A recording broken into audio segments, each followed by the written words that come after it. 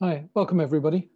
Welcome to week 4 of Aftereffects and Untold Histories, which is NCAD's program exploring performance histories in partnership with IMA and also part of our contribution to the Internationale group of researchers, museums and institutions.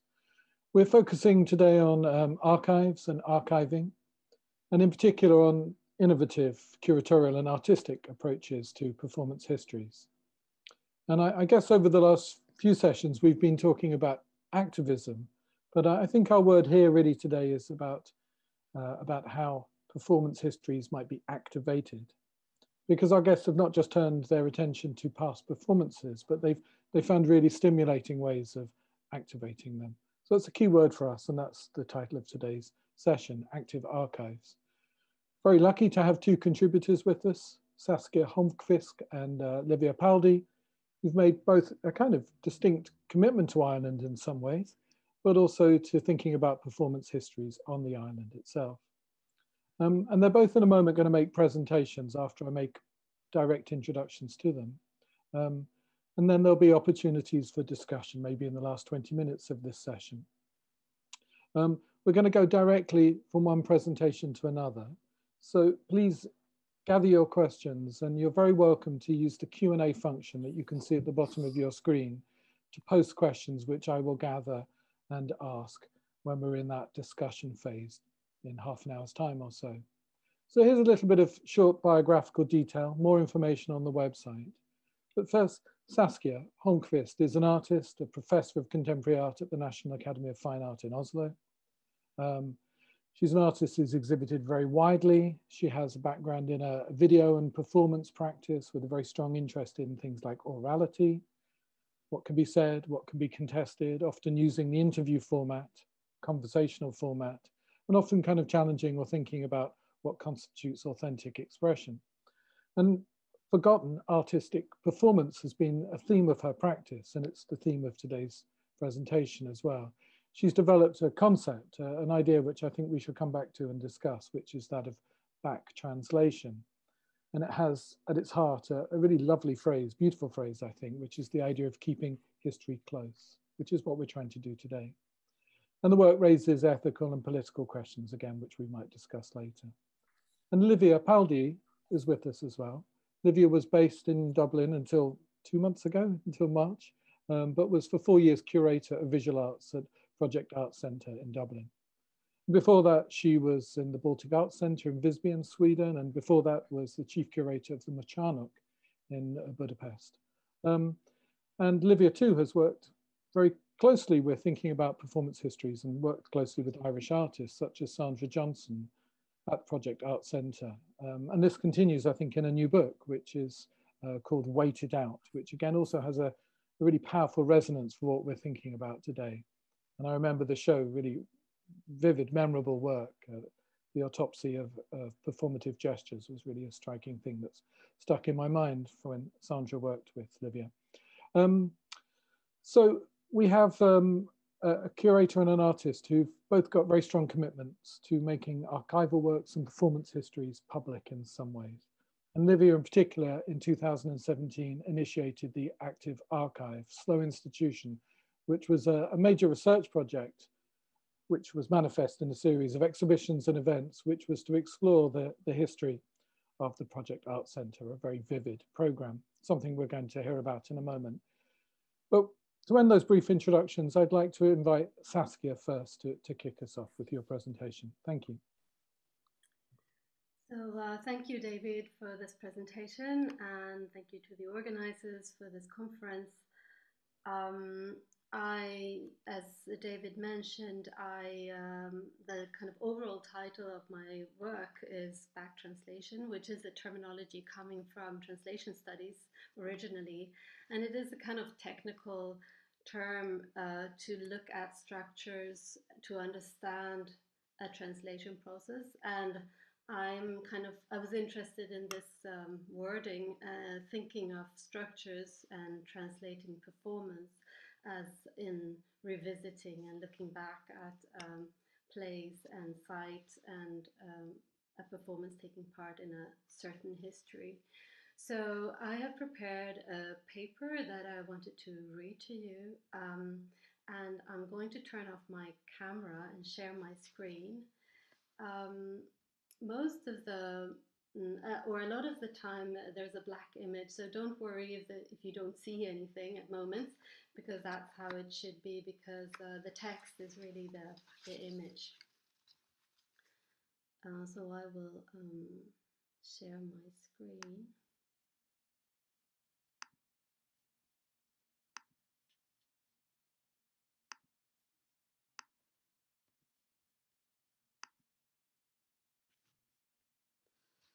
Let's go. I have been an artist for the past 20 years, as long as Northern Ireland has had peace, and I visited for the first time 20 years after the peace treaty. I came in search of an artwork from a near past, hoping to find an artist working with a performative practice who would perhaps be about my age as a start for building dialogues. I found a work from 2001 performed exactly 20 years ago.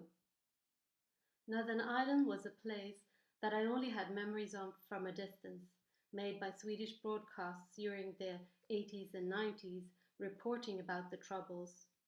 From what I recall, all they spoke of was religion, terrorism, and borders. They didn't speak about colonial past, class differences, or haunted history, to my memory.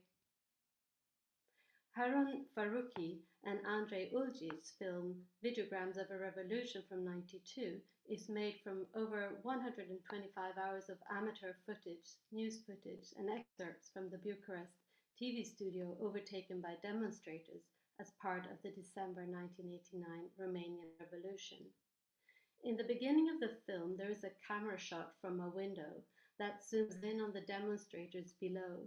The speaker says, "The camera gets as close to the event as the camera lens allows."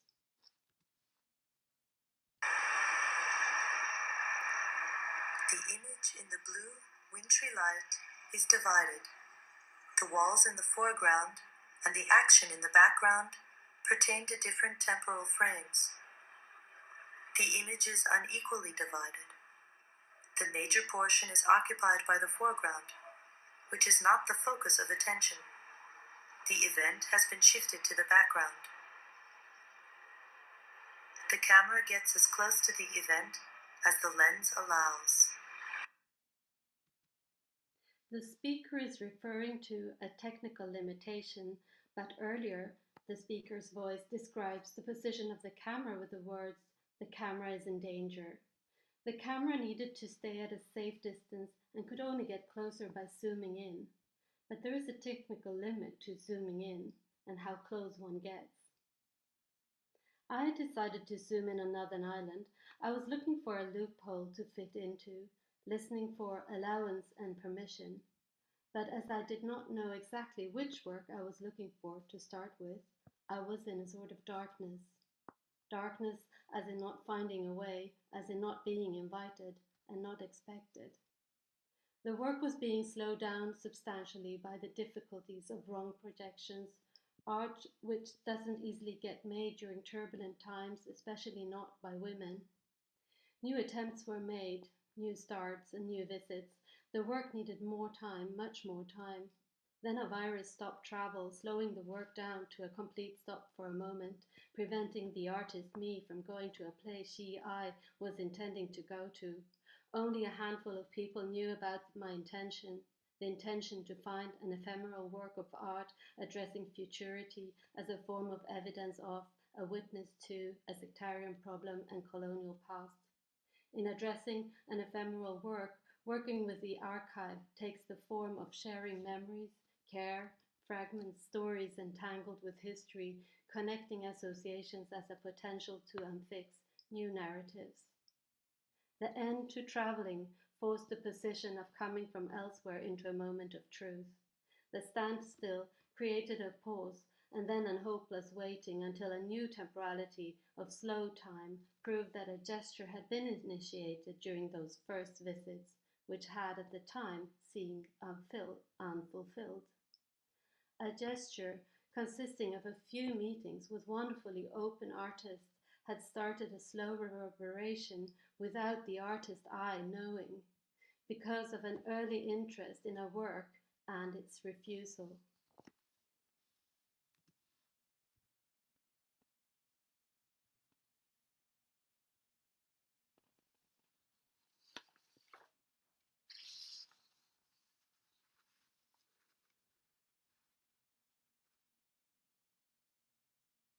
The work resonated in its multi-layered setup, addressing an embodied experience of loss, but also offering a way out. But the artist wasn't there, nor the documentation. Not wanting to be memorized, the only material witness was a text, a grainy black and white scan with a ghostly image. The work was almost forgotten and the subject had vanished.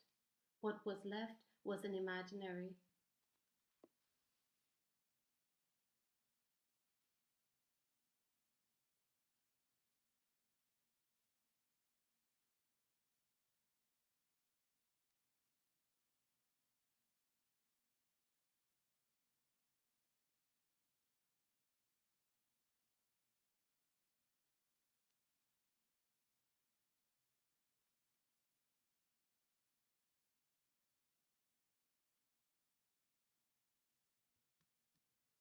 This refusal kept my interest high.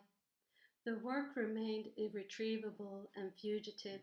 It created a learning from a lack. In not responding to a dialogue, access and continuity, the silence that frustrates, the boundary that makes you give in that the subject is not allowing a dialogue.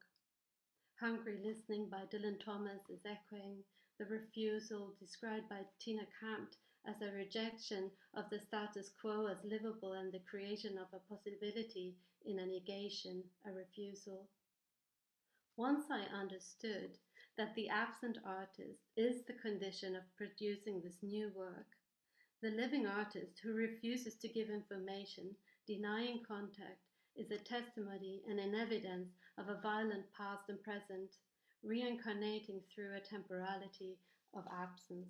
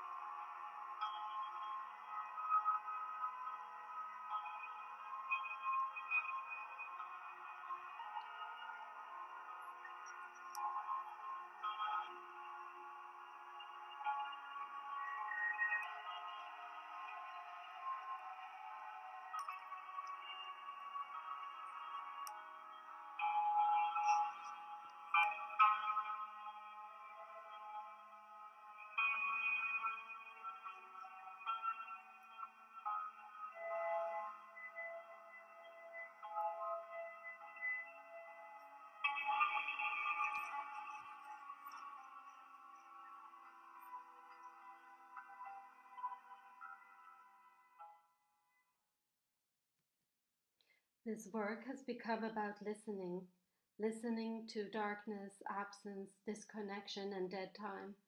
Darkness as in first being blinded, to finding a path, new persons, an archive taking form in other dialogues, stories, and new realities. The work started out with an intention to connect, an intention to work on dialogues through the act of listening. The gestures that were made 2 years ago or more had created reverberations and an impossible movement of relations, instigated through waiting, listening for answers, and enforced slowing down against the intention of what is usually thought as a dialogue. The slowing down was forced on the work in every possible way by an artist with a curiosity in a work, but mostly by an artist disinterested in the intention behind a dialogue, forcing everyone with an interest to listen intensely elsewhere.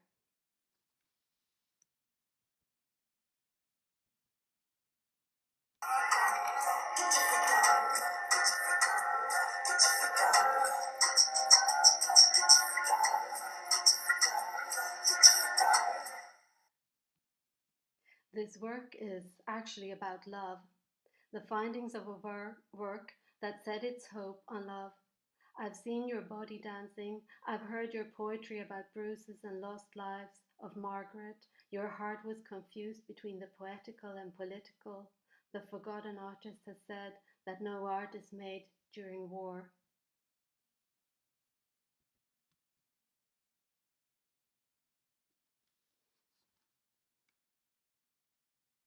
I'm here now. I'm in the interface, in redress. Decolonial redress, as in listening and facing difficult dialogues, impossible speech and change. Corona and the corona-induced digital interface helped filter and slow down. The full stop in traveling became a loophole to enter into a time of redress of artistic intent, motivation, interests, timescapes, and processes. A bond, a bind, a telepathic way was created with Northern Ireland in not going, by not taking anything, by not wanting anything. I've shared some impulses and interests some time ago, now responding to minimal impulses coming back. Listening carefully to everything that comes by as precious. Signs are assigned the status of a document for the archive, a screen dump, a text, metadata, a couple of emails, a paper letter, digitized footage, a chain of needs, all coming out from the ephemeral past of zooming in on a forgotten work that created limits to get closer.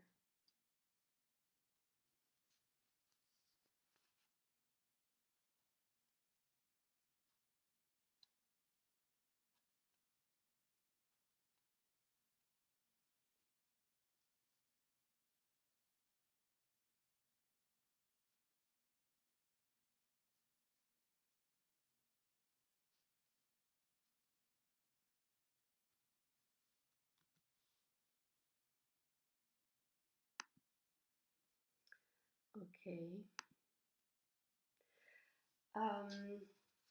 So this was the text, and I should just mention that the work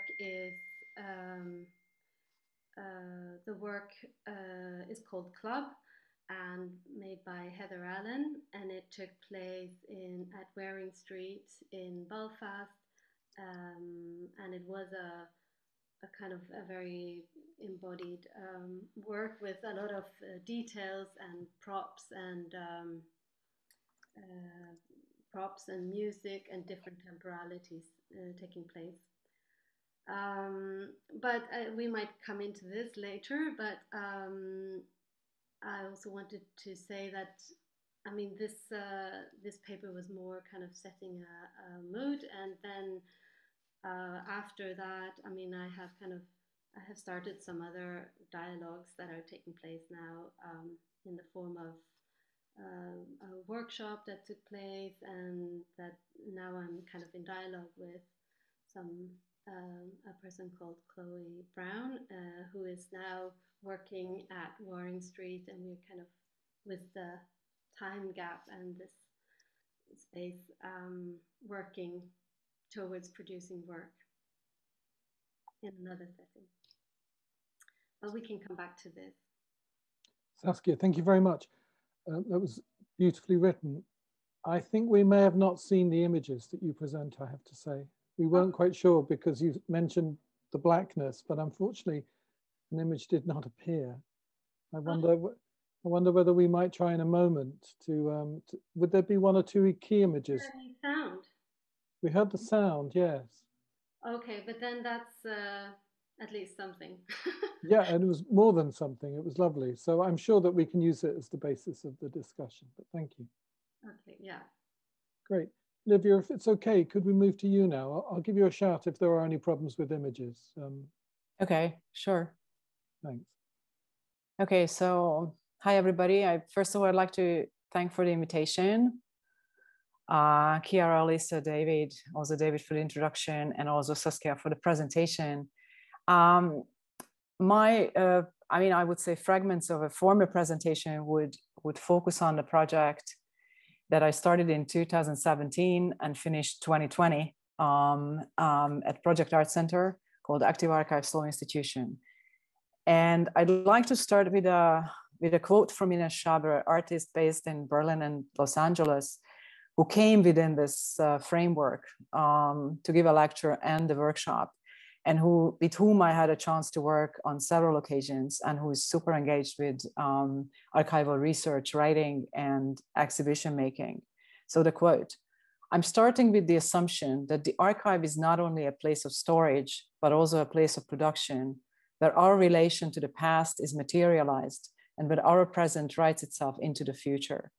Thus, accordingly, I understand the archive as a place of negotiation and writing." Active Archives Law Institution began with a series of questions, those in relation to the status of visual arts programming a project, as well as those anchored to my own learning in relation to a wider cultural context into which I moved in spring 2017. Rereading chapters or fragments of chapters of institutional history, or I might say histories, support a nuanced understanding of professional trajectories, the emancipation of the arts in Ireland, and the changing relationship of project to wider institutional, political, social, and urban contexts. I looked at these preceding artistic, structural, operative configurations in order to seek advice on sustainable future models in connection to the new development plan put forward in 2017 that saw Ireland's oldest multidisciplinary art center having survived a punishing recession, and thus identifying with the changing cultural policy environment, the changing conditions of production, the changing needs among artists, audiences, and funders. Thus, the archival inquiry process, the studying and interrogation of documents, and the archival environments and related artistic projects have supported a more complex and also nuanced understanding of the histories of the center from the perspective of timely and pressuring contemporary issues and urgencies.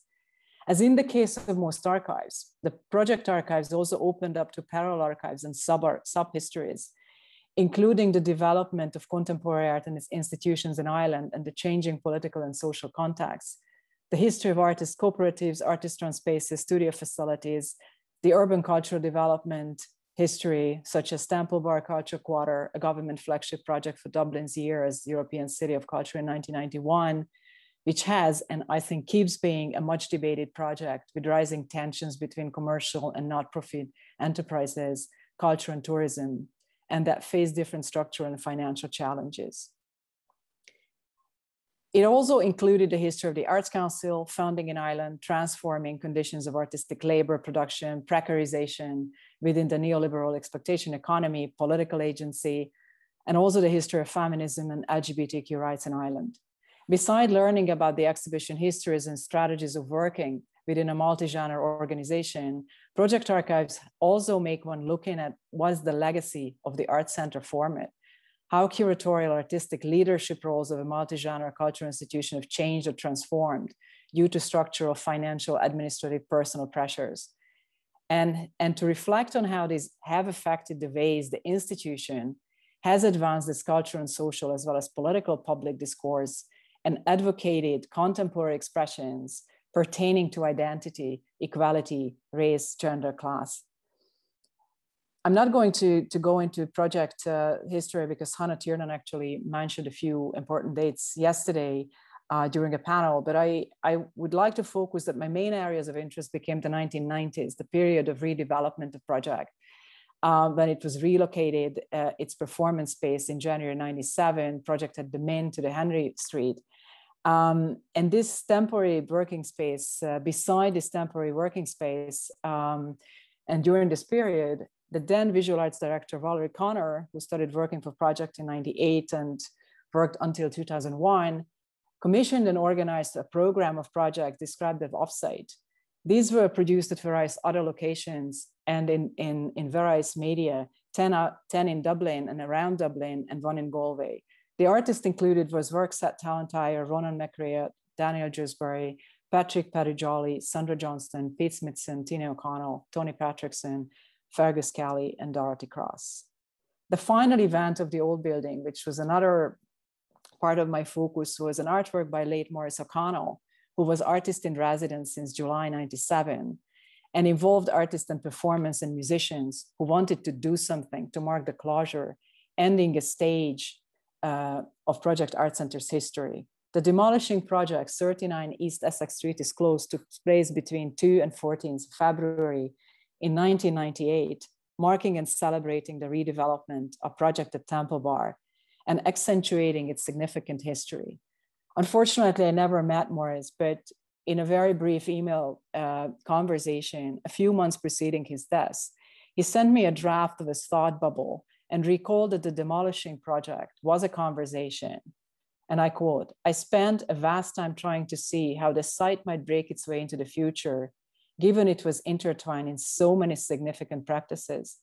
My role was really trying to crack it open once again, so even more could emerge and new directions could be explored." End of quote. The research also highlighted the inaugural exhibition, Somber Nevada, featuring prominent Irish and international artists that launched the new Project Art Center on the 12th of June in 2000. The multidisciplinary show guest curated by artist Jackie Irvine was placed throughout the building prior to the final fit out and staff moving into the offices. Last summer, Irvine was commissioned an audio work revisiting the exhibition that you can all listen to on Project's website. The Project Art Center collection contained 160 boxes, including documents and print artifacts related to the activities of Project between 1967 and 2003. It was donated to the National Library of Ireland in 2006 during the directorship of Willie White, whose study on Project theater history served as one of my first readings into the archives. The Project Art Center papers collection list number 152 was prepared. I mean, the preparation was led by Barry Holohan, and also the National Irish Visual Arts Library in Nival holds materials about Project, as well as artist files, documents that are still kept at the center and in private ownership. I visited Nival first in summer 2017 to view documents on Project Art Center, and I came across a condition report and feasibility study for a future archive project that had been researched and written by artist Brian Hand, the former founding member of the artist collective Blue Funk.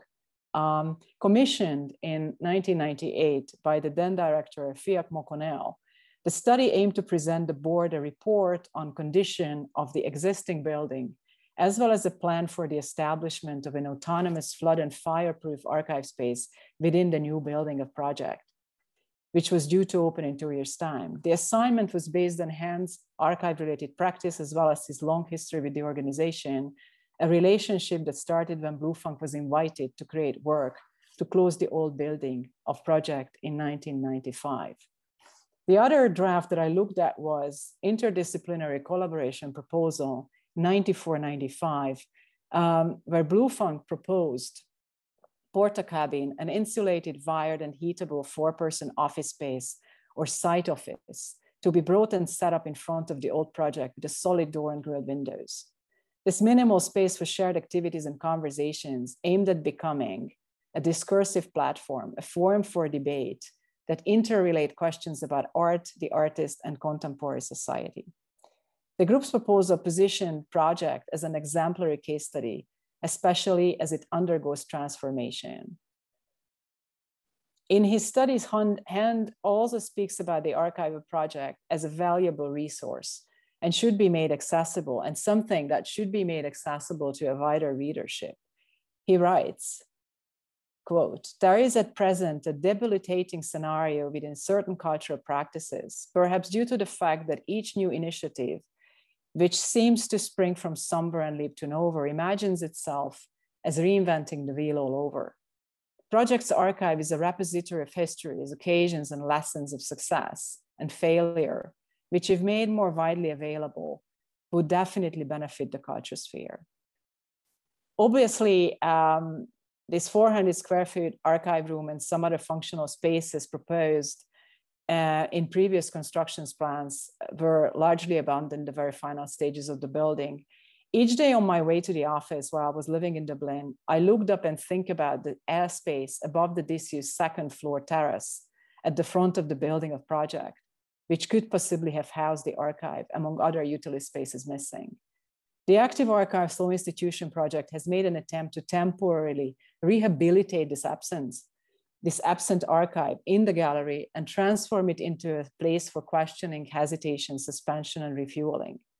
From September until late December in 2018, Project Gallery was transformed into a work and meeting space where various documents relating to the center's archive were studied and shared. Digitization of different video documentation and conversations took place, as well as was a place for initial mapping of the available and accessible public records and privately collected materials.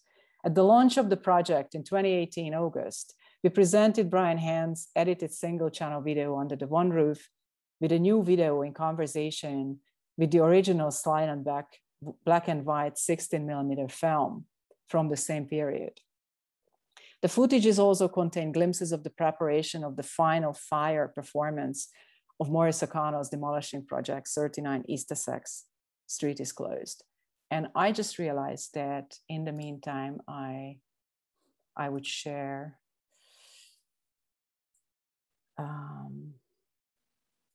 yes. So the public presentation of the research mapping process was initially planned as 3 chapters. The first opened in January 2019 and was titled A Long Goodbye. I'm sorry, I think this is.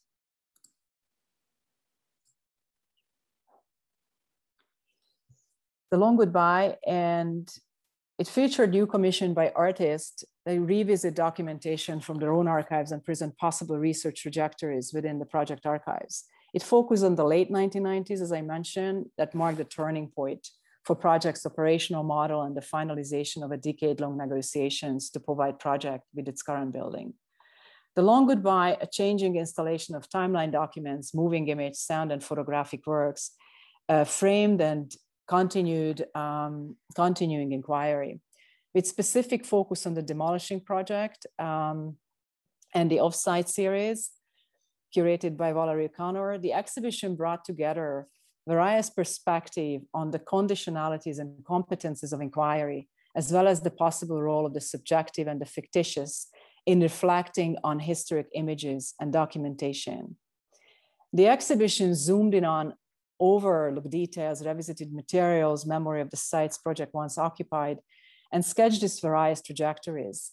It explored the fragmentary way, the journey from the 1966 inception as a migrating artist-run initiative to the coming home moment in June 2000. The participating artists included Brian Hand, Fergus Kelly, Miriam O'Connor, Tanit Williams, Dorothy Hunter, and Hannah Tiernan. Within this Active Archive Slow Institution, I also initiated public viewing series, a series of discussions and viewing of documents that accompanied the project. Its first session including the display of the video self-documentation of artist Sandra Johnston's 2 performances within the offsite programming. Reserved in '98 that with the help of Susan McWilliam, these materials have been digitalized and the first time made available for a smaller public. Sandra Johnston had 2 performances preceded by a 24-hour sourcing private performative action in one of the hotel rooms in the former Ormond Hotel. This was titled Room 112, while Reserve was played in 2 subsequent evenings on the rooftop of the former hotel. In parallel of the Active Archive and in connection to the 90s research, I also invited Sandra Johnston to work on a solo exhibition that opened in August 2019. The publication waited out after quite a long delay, will soon go to print and make available a long conversation and materials related to the show and the research leading up to it. On 5th March, Project Art Center hosted the 2nd chapter of the Active Archive Slow Institution. The Queer in Progress timeline was to map LGBTQ histories and even more specifically would look into lesbian, female identified, transgender and feminist activism and practices.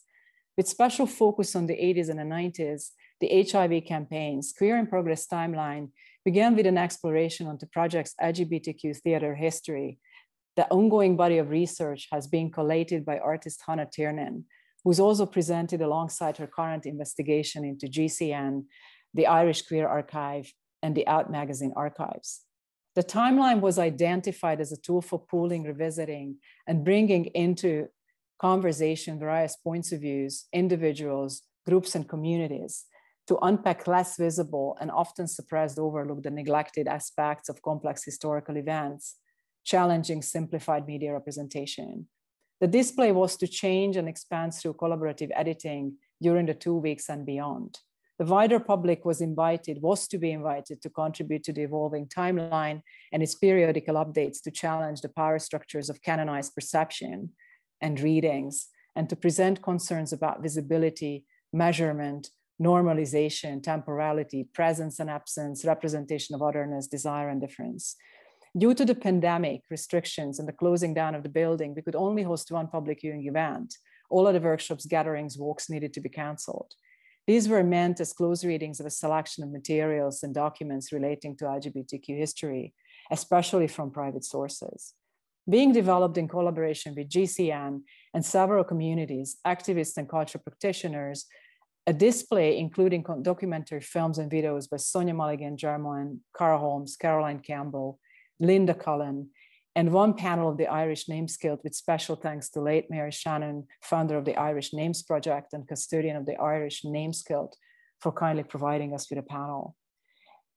The Queer in Progress timeline currently takes the form as an online archive platform led since March this year by artist researcher Hannah Tiernan, and puts forward the importance of temporal, open, and inclusive archives that accommodate changing needs and foster a dialogue about queer archiving, as well as archiving queer lives within institutional practices. It highlights events that point at the social, political, economic, and medical complexities, but also the absences and silences resulting from censorship, limitations to document and preserve, as well as lack of space for sexual and gender difference. Exploring narratives of emerging and changing experience that might manifest through personalized collections of records, community-based archives. The project looks into questions of historicizing and memorializing, and how queer archival practices can help us transform conventional approaches to archiving with a strong critical engagement with many of the issues present, including misogyny, homo and transphobia, HIV, racism, and various forms of discrimination and marginalization. So Han has become the custodian of the project that continued as the online archive. You can find the entries that are growing until probably this summer. And she took over it as also as a platform that also means a certain kind of collaborative way of working with several other platforms, organization, and colleagues. And I think I'll stop here, and probably we can discuss certain aspects during the conversation. Thanks a lot.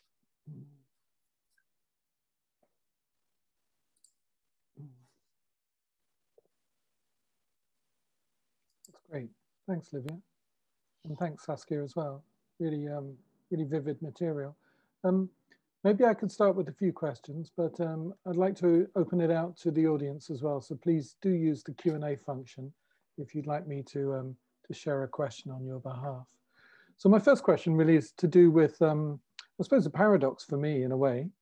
Lívia, one could imagine that when you were appointed, you could imagine that the program that you were going to deliver would have a much broader European focus, given your, your strong CV in that regard. And yet you really invested in thinking about how to really do a deep archaeology and an excavation of this material. So my question, and I have one that's quite related for you as well, Saskia, is really about what it means to come from the outside of a culture and to do this kind of work. So could I start with you, Lívia, and then Saskia, I'll ask something similar of you. Yeah, it might, thanks for the question, David. It might sound as a kind of a contradiction, but for me, like, curatory work has always been very strongly related to think about the institutions that I work for, and also tease out questions about, contemporary conditions of production.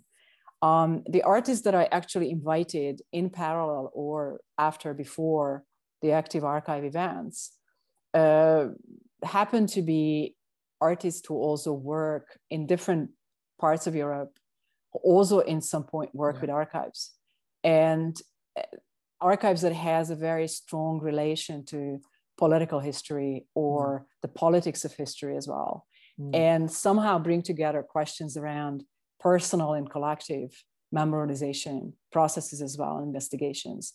So, and it wasn't like kind of meant to be like a very rigid way of just inviting artists, but for some reason, I think the processes that I'm interested in and the artist practices I'm interested in somehow always correlate with some aspects of working with archives and historical records. So, and one of the things that I realized it's, as I mentioned at the very beginning, it was a process for me to get to know the place. And also in between figuring out what that gallery space can be used for. I'm not saying it was 100% success in that sense that project doesn't have the space for necessarily visual arts public events. So that also kind of started questioning about different possibilities for transformation and how for a shorter time, maybe these sequences of like exhibition making practices can be suspended. And the last thing what I wanted to mention, it was also a very, very important way to kind of, the project parallels certain artistic researches as well. That's why Sandra Johnston, the project with Sandra was so much kind of a back and forth between talking about archives, talking about the 1990s, and then working on the exhibition. And the book as well is sort of containing archival records and references that didn't find their way to the exhibition. So it was kind of a long process for me as well to how to manage these different types of working with artists, and also kind of tease out also questions about institutional responsibilities for historical aspects as well, which, you know, has never been a book about projects, so which is one of the oldest art centers. So in that sense, I think it also correlated with a lot of international questionings. Yeah, thank you. And Saskia, I mean, as you were talking, and I'm picking up almost a kind of tone of words, you talked about allowance and permission. So again, I wonder if you might reflect on what it means to be somebody from without who comes to work on what's a highly contested history.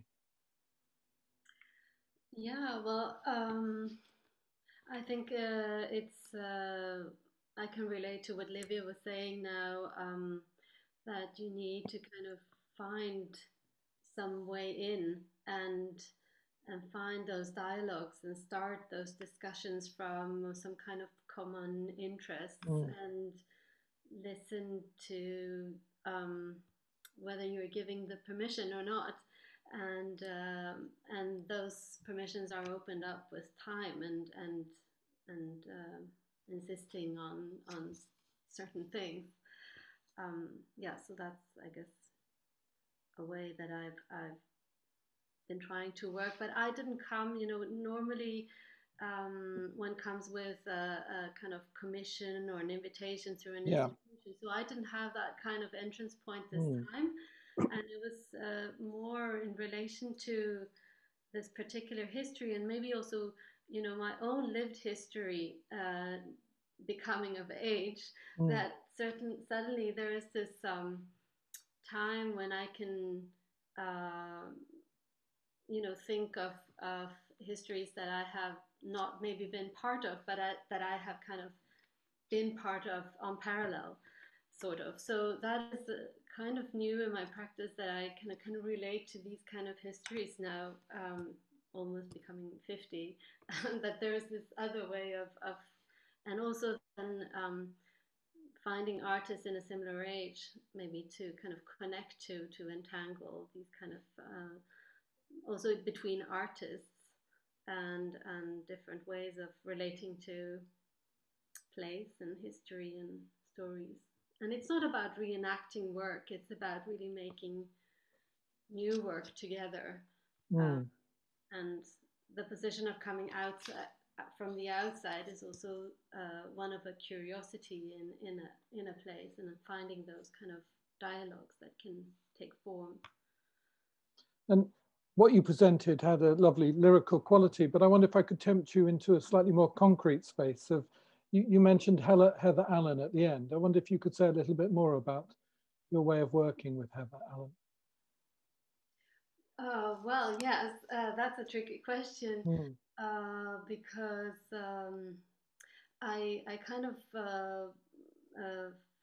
found this got this article where there were 3 works presented, and I quite fast became interested in this work, and thought that it would take time maybe to find the artist, but yeah, so I invested a lot of time into just finding other people who knew her or had been to the performance, and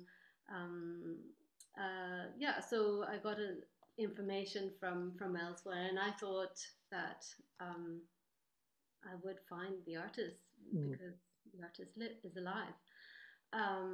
But so in this case, I didn't get a no, and I didn't get a yes.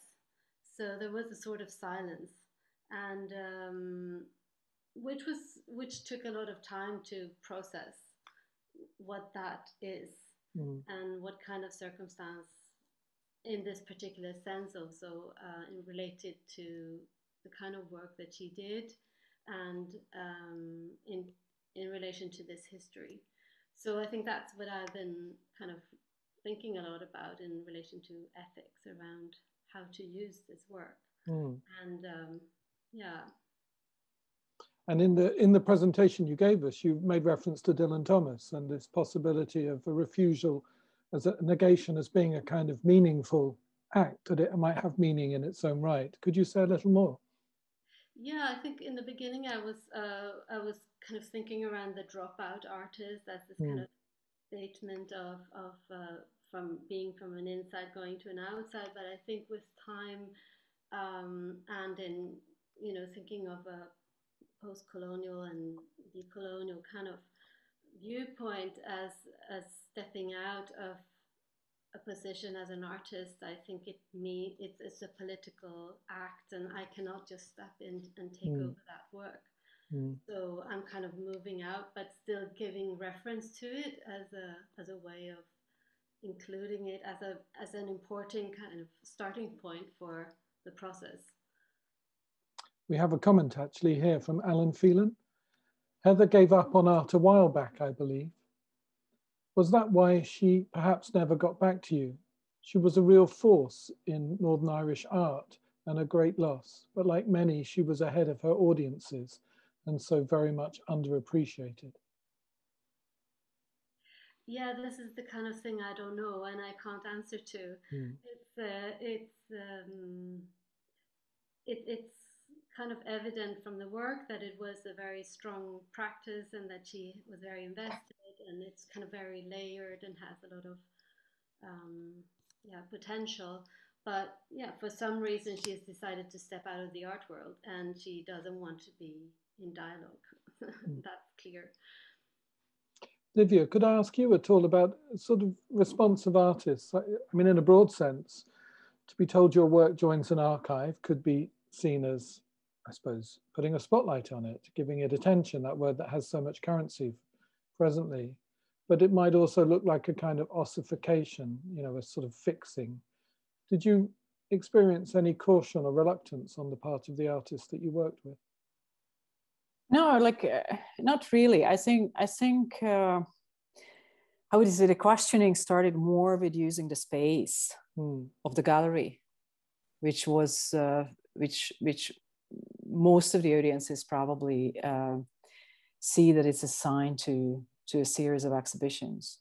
So it's also just the questioning of like how the operation of the gallery was kind of suspended for a while. And it's I just kind of followed upon projects like Trajectory as an experimental institution as well. And on the other hand, I think that was also a questioning of like whether more people can be involved, not necessarily via exhibitions, but also via dialogues. And yourself is also part of workshop with Sebastian Cichocki, the chief curator of the Museum of Modern Art in Warsaw, organized. So I also felt it was a moment where we could bring in a lot of different materials and different kind of references.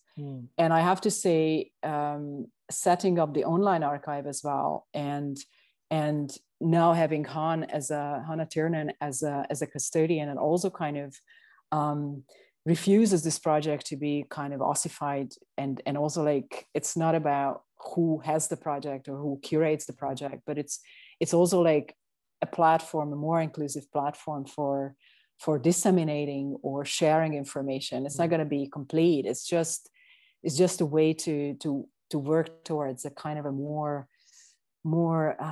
what would you say, democratic history as well, when we talk about LGBTQI plus history as an island. So I think what I saw myself a little bit, maybe sometimes too ambitiously, is also someone who facilitates via the archives, via this kind of opening up researches, opening up questions as a foreigner, as an outsider. I think I still feel that it was just basically scratching the surface. There are so many different ways to look into this history. And funnily enough, or not surprisingly, everything is written, all the future is written on those documents. So it's absolutely not an ossified one, but it's also very difficult when an institution doesn't have the records in the house, but you actually have to ask permission to present your own history, and you're not allowed to read some of the documents for the next, 20, 30 years. So it's, and you mentioned that, like exhibition making as well. The pandemic took a lot of things and the possibilities of working together and creating this kind of shared events, this public viewing series further. But it also took my plan to actually make an international exhibition that looked into various archival strategies, especially in places, countries, and contexts where specifically, let's say, LGBTQI plus histories are strictly kind of hidden. So I really wanted to look into, it's not necessarily just artistic practices, but also documentary and other practices, film. But unfortunately, that has to happen somewhere else. And I'm very struck that you're very attentive to giving credit to others. I think that's a really virtuous thing, that all the way through your talk, you clearly identify collaborators, partners, authors. So there's a kind of sense in which the ownership of this object is not singular. Is that fair to say? Absolutely. And to be honest, is like I think when we talk about ethics as well, like I'm aware of, like, it's especially with the LGBTQI plus archives and personal commitments and conversations. The first public viewing that we were able to do on the 6th of March was really like a very shared, intimate space where we viewed and shared documents that are not for public record. So it also kind of created such amazing conversations of methodologies and strategies, but that was also like a very great sense of like support and how would I say, and concern for protection as well, So that's also like, and for me, to be honest, it's yeah, I initiated this project, and I let's put it that way, curated the long goodbye and initiated the display, but it's not my project in a sense for the future. If somebody wants to use this type of framework, or that's why the online archive is super important, and that's why there are many colleagues that I can mention who probably will feed in, and that's why it's important that Hanna Tiernan was kind of following since, let's say, 2019, 2018, when we were preparing for the long goodbye.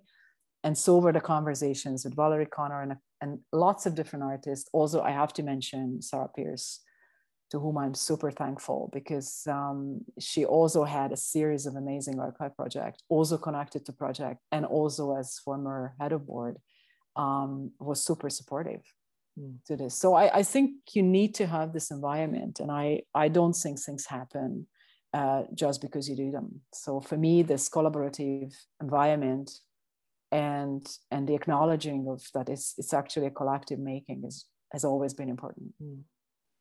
Saskia, do you have thoughts about collaboration? We've talked about permission a bit, but I'm thinking more directly around co-creation. Yeah, I mean, I sometimes have, I mean, all my works are in collaboration, or most of them, but they differently. So sometimes it kind of authorship of works like films are sometimes still kind of in my name, but yeah, there's so many people involved always, and they are credited. And in this case, I mean, more than in some other works, it's kind of looking to. I mean, I am also a facilitator in that sense, and I kind of see. Yeah, I feel very much like Lívia, and kind of coming from the outside, you can facilitate some discussions. And I think this was the case with the workshop that I did at Ulster University, where we looked at Heather's work. And I mean, it was basically this text, and had a kind of 2-day seminar where we were, and the students there were around 20. So it's kind of looking at the time they were born is when the performance took place. So it was this also kind of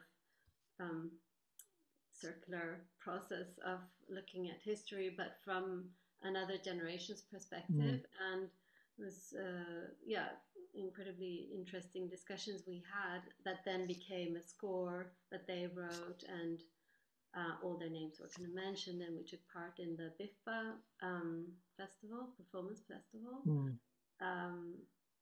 Yeah, so this is evident. Just to not let this slip, you mentioned back translation. Could you say a little bit more about this as a method for you as an artist? Yeah, so I think I mentioned in the beginning that back translation is a terminology from translation studies that deals with, it's a structure where you kind of look at, let's say, the structure of a language that you don't understand, to kind of make sense of how the translation is made. So it's a way of going back to understanding. And I thought that was an interesting way of looking at history and performance, especially that doesn't have, I mean, maybe there is some documentation, but it's kind of evaporated. And the only way of recuperating it is by being in dialogue, looking at documents, rethinking, yeah, looking at where it took place and site and so on. So that kind of going back to the structure and revisiting as a way of rethinking or rediscussing things. So that's how I kind of use. But this is not the work of a historian, right? This isn't simply to somehow accurately document. Translation has some active sense of creation of the new about it as well. Yeah, it's a living document. So yeah, so it's producing new work, not reenacting the original work. And Lívia, with the could you say a little bit about the future of the material that you have gathered? So it has an online life, but what is its life, its future in a material sense? Where will it be? How might people access it? I mean, it's a difficult situation, because obviously the material, the Career in Progress timeline, will be accessible as Hannah is working on it until the summer. So that's going to be more or less a finished thing. The rest of the documents are on my hard drives, and that kind of waits for, I mean, the Long Goodbye was one way of making it accessible. And I suppose it should be like a series of texts and also reflections, and looking at some situations where these documents can be kind of unfolded or made accessible. But it's actually a little bit too much for an institution that is not a museum, that doesn't have the infrastructure and personnel to. So we are back to Brian Hand's kind of feasibility study. And it would be unfair to push it as a certain kind of task. So I think that that's also something to think about, how to make those. And it's very complicated, as you also reflected on copyrights. That's an entanglement of different kind of negotiations as well. But I'm still kind of thinking about how this can be contextualized in a kind of a wider way, so it can be brought in through the back door and through the hard drives, and kind of give it a life on a different level. So I have a few things in mind, but I'll see how all the conversations that I had recorded, and all the conversations that I still would love to have, and to look into the wider political, social histories. So it's a kind of a, I don't know, it's kind of, it needs to be figured out. Sandra has a point here, Sandra Johnson. It is interesting how both Maurice and Heather were engaged artistically with a deep understanding of temporality. They made their gestures very precisely in time. It's beautiful that they are being remembered here for how those actions continue to resonate. But I'm also reflecting that they would be bemused by the process of holding on.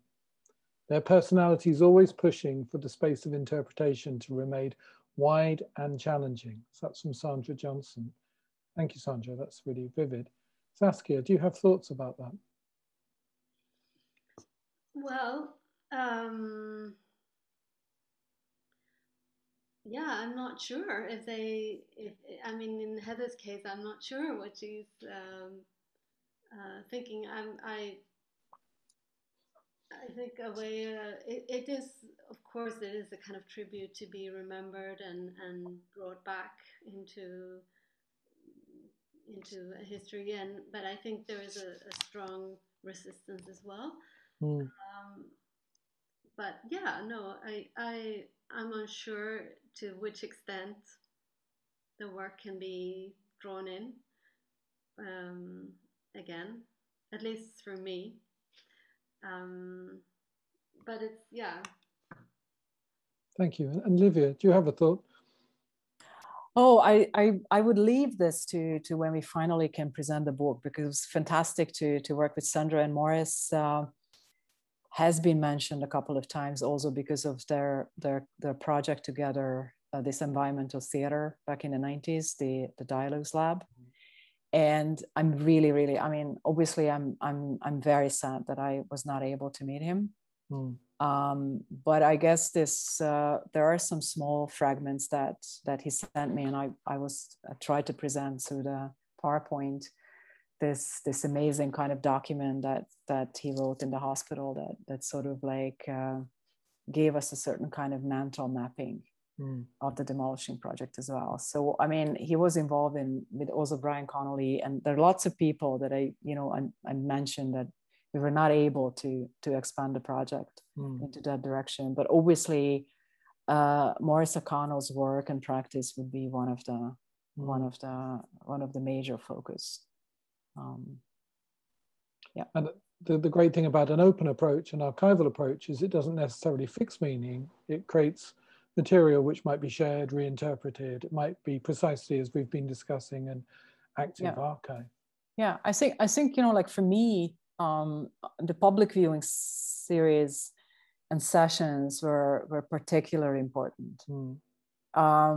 It's just a question about how this the documentation of the conversation, or the conversation as a document, it can be made accessible. And I'm not so sure that all in each and every minute of this process, which could be very valuable to those participating in it, it can be made accessible. So that's also something that happens in the archive, that you have this kind of moments where you realize that there are certain limits to what can be shared. So certain things and certain temporalities just keep to the participants as well. So it's a very interesting thing to negotiate. And the other one is writing captions. That's another thing that is an ongoing negotiation of how you describe things. How would you bring them together? So I think the display for the Queer in Progress as well, the idea was a public editing process to actually really invite people to contribute. But I'm pretty hopeful that this will happen at some other point and in some other ways, but obviously not in the project gallery at this point. Yes, it may be wrong to predetermine as well, right? That openness is important. Yeah. Hannah Tiernan, who's been mentioned a few times, Hannah says, I'd like to thank Lívia for her generosity in her acknowledgement of myself and all the other artists and for her fantastic presentation. I'd be interested to hear more about her curation of the 2 active archive gallery displays, in particular, The Long Goodbye. How did she come to select? Oh, here we go. Select artists and works, and what informed other curatorial decisions? I think they were like largely because I'm also aware of like we're kind of running out of time, but I just tried to be quick. Like as I mentioned, Brian Hand, one of the things beside the feasibility study was Brian's videos and film, 60mm film. So this was a kind of an initial stage to look at those documents. I also have to acknowledge again Susan McWilliam, who helped us digitizing things as well. And not just Sandra's performative performances, but also other materials that might come up at some point later on. Fergus Kelly was also part of the offsite project, and I knew that I visited Fergus as a huge archive that also kind of helped me to display what kind of a vast material you can work with. Hannah and Hannah was like part of the research process as well. I wanted to give space to, actually the timeline was meant to be changing as well, which didn't really happen because of, you know, this time that it takes to negotiate, to place the document. Dorothy as well as artist also in the Dutch Art Institute, she also kind of put forward a notebook and a certain way of instigating research into fires, for example, and eventualization. So I also saw this show as a kind of a framework to also let people experiment. Miriam O'Connor's work, actually, Isla Blue, is online, a PDF format that we prepared like last year to actually present her research work as well. But that was actually Valerie Connor, with whom I shared, I wouldn't say curatorship, but we kind of did that in collaboration. And so I would say, like, rather curating, it's a little bit more like maybe facilitating also space to other projects and other points of views to happen. Like The Long Goodbye wouldn't have been made without Valerie because her presence and work was so important in the late 90s, especially through the Offsite, which was a brilliant series of programs. So I think, but I also like there are certain limits. And Tanat Williams was also a choice, also because of conversations of his researches around specific, like the desk of Walter Gropius, but also his kind of in-betweenness between functional objects, props, you know, certain kind of structures, build structures, but also strong references to the archive. So the table that was a kind of an like overgrowing slide viewing table that it sort of always was as a certain kind of piece to disrupt this archival structures. So I think that was a certain kind of conversation between the works as well that was important. That was a fairly big presence of tables, but it seems that, you know, when it comes to archives, tables are important. But Fergus's like sound piece was also fantastic because it was filled recordings, and people entered and they could, depending on the generation, they actually could recognize TV news or radio, or so, you know, it was also kind of created a very different type of timelining through this massive audio recordings. Yeah. And I recommend that you can listen to it. There's a link through the project website, isn't there? Yep. Yeah. Yep. Just as we come to the end, Saskia, could I ask you just to reflect on looking forward a little bit, this body of work you've been doing? Do you have future plans? Will you be back in Ireland when circumstances allow? Yes, definitely. I've been waiting for a long time. And yeah, much body of the work hasn't been made, but time has certainly changed the way of negotiating a place. And so that's been interesting with this period of time, with how strange it has been, but time has done something to those processes. And yeah, but hopefully now within the autumn, maybe some presence can actually kick off some.